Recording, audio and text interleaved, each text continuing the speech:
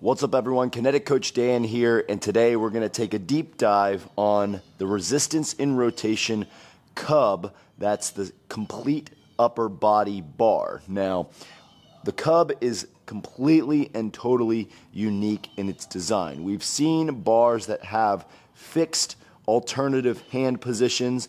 That's stuff like cambered bars or the Kabuki Cadillac bar, what have you.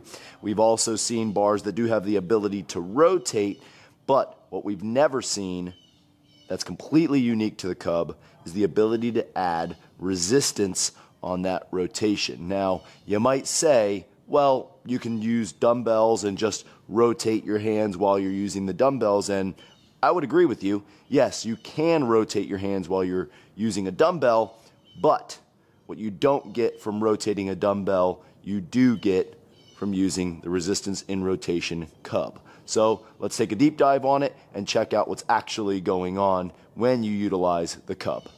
So yes, while there are qualities about dumbbells that you get that you don't get from even using the C.U.B.B., for instance, having your arm unilaterally loaded, you do get the ability to rotate in a similar way. Now, if I don't add the resistance band to these pivoting pegs here that allow us to create that resistance, then I do have a free gliding bar that does have some general level of resistance to the actual movement here, especially when weight is applied to the bar, and a significant amount of weight. This bar can handle up to about 315 pounds loaded up and moving with some decent velocity. I've seen some really strong guys lift with this bar. I'm not that strong, but I can get some weight on there and move it, and it moves just as smooth as ever. I would even say smoother once there's more weight on the bar. But the moment you add that resistance band to the pegs here, this is what totally changes the quality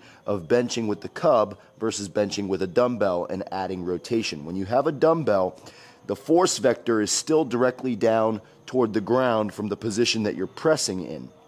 The force vector of the C.U.B.B. allows you to add resistance all the way around your hand through that rotational movement on a completely different transverse plane while you're continuing to press through that vertical force vector. So it does totally change the quality of that movement. Now in this case, I've got my C.U.B.B. set to the short midsection with the long rackable bar sleeves on the outside. This is the completely modular version of the C.U.B.B. and you can see here I've got my initial resistance position set to the neutral grip, what's similar to a cambered bar, so that I can access rotation on both sides of pronation and supination. Now if I change that to starting from a straight bar handle position, the quality of the external rotation of my hands and internal rotation of my elbows now becomes far more resisted, and we can really mess around with those different variables as we get into training stuff like our bench press or our overhead press or curls and tricep extensions, and it completely changes the way that your hands have to manipulate the bar, and your hands are what's communicating with the rest of your torso and your lats, the stronger muscles down that kinetic chain, in the same way your feet behave when they touch the ground and fire force through the big toe and communicate with your glutes. So your hands are the first contact point. By adding resistance to that contact point, we can feel a completely unique training experience. So for instance, if I've got the resistance on the C.U.B.B. set to this vertical position here, it makes it a little easier for me to rotate and now hold a fixed externally rotated hand, internally rotated elbow, and that's forcing me to really engage my lats in a way that I wouldn't normally be able to if I was in this traditional cambered position. Even on an angle, we can now focus more on that pure linear press rather than having to worry about the rotation and that's the performance enhancing quality of the C.U.B.B. What's really unique and interesting about the C.U.B.B, particularly the bar I've got here, is the modularity factor. This midsection can be switched out for a longer midsection, and these external sleeves can be switched out for shorter sections. So you can have a smaller, shorter bar that isn't quite rackable, but can be used with clients or in a way that allows you to feel more of that resistance with less weight on the overall minimum weight of the bar itself. But if you want a truly bench press driven and focused experience, you can shift this midsection of the bar but keep the long sleeves and feel narrow grip positions versus wide grip positions and really develop a versatile movement library in regards to how your shoulders, elbows, and wrists and hands behave during the bench press. It gives you a tremendous amount of more options. For instance, I've got the resistance set to this vertical position, but if I bring that resistance down, I can now add resistance to that external rotation, internal rotation. As my hands pronate, my hands are going to internally rotate, but my elbow is going to externally rotate. So I can control that to a certain extent and feel that resistance as I rotate and pronate. I have to maintain a certain elbow position by engaging my lats and using my rotator cuff to stabilize that elbow position while I'm turning my hands.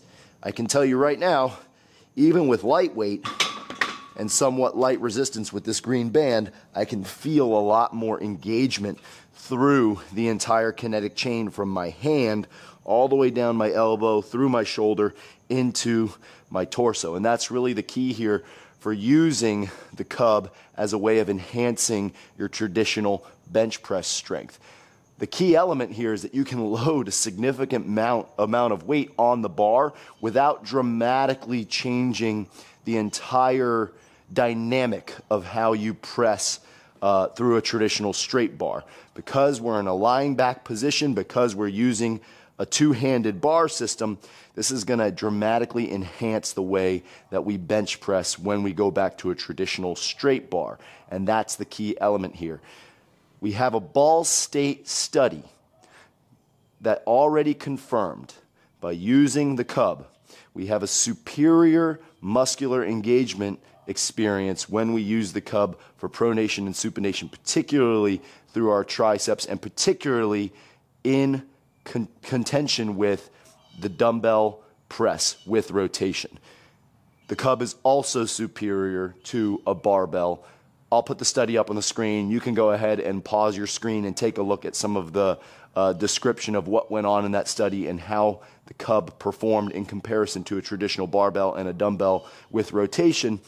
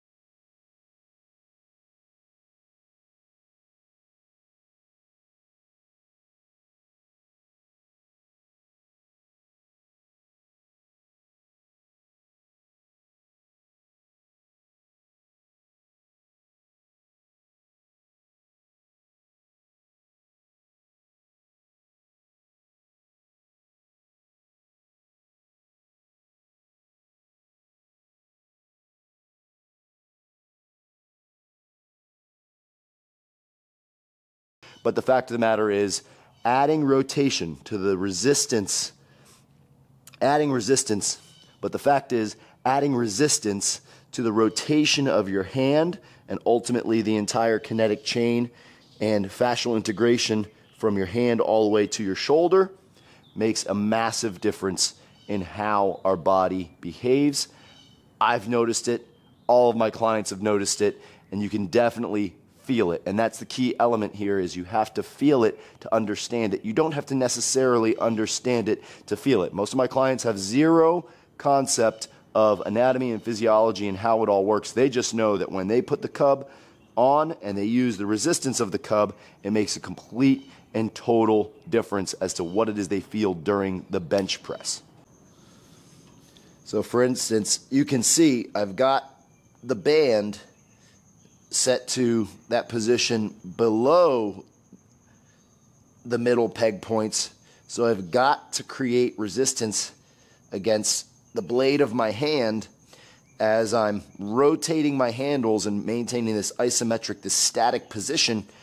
I have to maintain really good lat engagement through the entire movement. Now, as I actually start adding more dynamic rotation, I can feel my shoulders working, and I can feel big time my pecs engaging as I press to the top. I feel my lats more, I feel my pecs more, and I definitely feel my forearms, supinators, pronators, biceps, triceps getting far more involved in the bench press motion itself.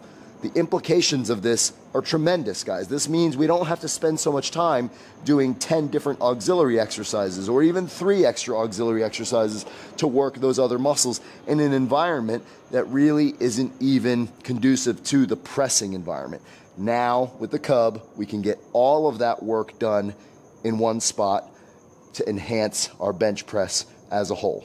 So here I've got the C.U.B.B set to about 135 on the bar at the short midsection position with an already somewhat cambered handle position. I've got about a 45-degree angle on the hands. I'm going to supinate, pronate through that press. I can feel the shaking. I can feel the additional engagement through my lats. I'm only going to do about 5 reps here and start getting that CNS fired up. Get some blood flow going through the chest, lats, and back. And that felt really, really good. All right, so this time we've got 185 on the bar. Get our positioning set here. Remember, I'm in a narrow grip position here, so this means I've got to really emphasize getting tight and keeping that time under tension. That's another huge element of what the C.U.B.B brings to the table when it comes to creating an enhancement in the way that our body has to work in order to do any of the movements that you could do with the C.U.B.B, but particularly the bench press.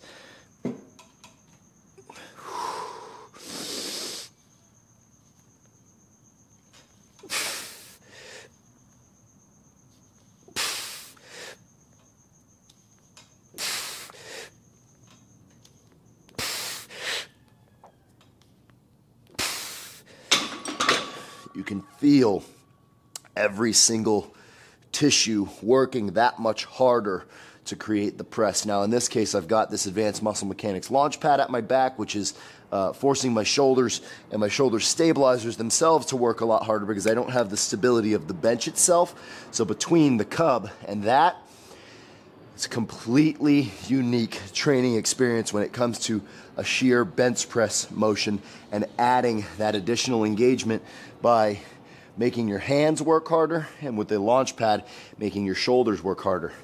This is the ultimate way to train your bench press so that you perform at a higher level when you go back to a traditional straight bar and a traditional flat bench. So for this set, I've got 245s on each side of the bar. We're going to take our advanced muscle mechanics launch pad off, and we're going to set the bar to a position where now I'm creating just a little bit of resistance as I get into that cambered neutral position.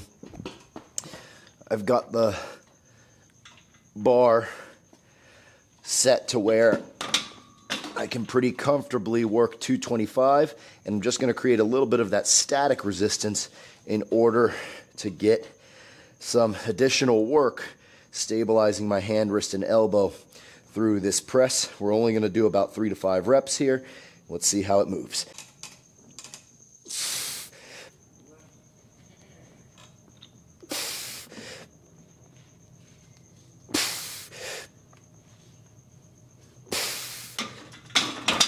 That's a solid 3 reps at 225.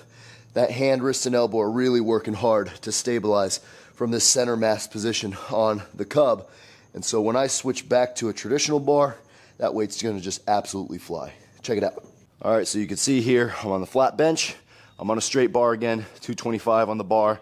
As compared to the cub, I can already tell you, I know this weight is gonna fly compared to what I felt on the cub. It's just that much more challenging when you're working the cub on the launch pad.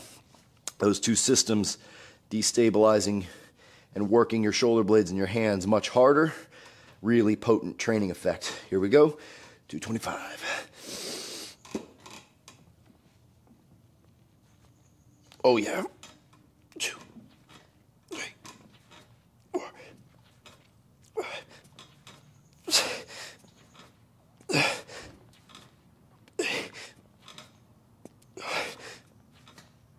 10. And I think I still had more in me. So, the cub, 225 on the bar, even 185 on the bar, on the launch pad, on the flat bench, far more challenging than traditional straight bar on a traditional flat bench. That 225 felt like nothing compared to what I felt on the cub, and that is the resistance and rotation difference. I'll see you in the gym, y'all. Live kinetically. Head over to resistanceandrotation.com. Use discount code LiveKinetically to order your cub.